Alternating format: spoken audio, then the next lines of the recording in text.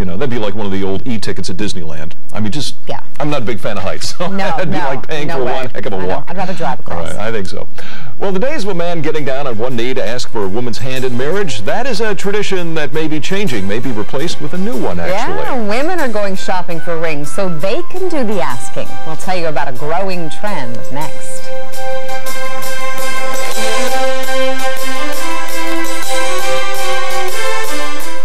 Atlantis Casino Resort Reno, every player's paradise. Coming up tonight on News 10 at 6, fire destroy the flume that supplies them with water. Now daring repairs are being made to help keep water flowing to the residents there. We'll show you how dangerous this work is that's being done tonight at 6 on News 10. Diamonds are no longer just a girl's best friend. A growing trend has men getting in on the action when it comes to engagement rings.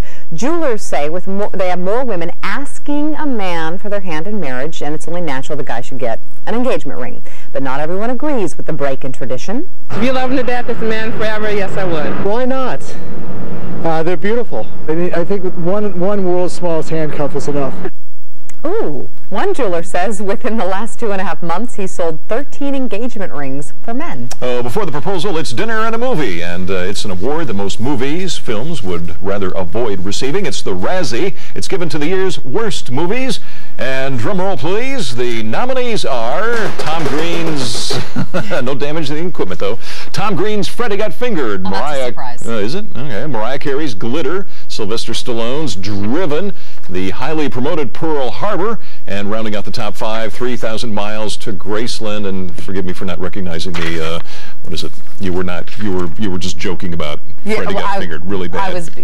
Really bad. 3,000 Miles to Graceland I actually liked. But see, I didn't really like it, but you know, there are a lot of people in our newsroom that like all of these movies. I know. All the worst, so it's a very subjective thing. What does that say about us? I don't know. The winner of the Razzie, though, will be announced on March 23rd, the day before the Academy Awards. Thank you very much for being here. We'll see you back for News 10 at 6.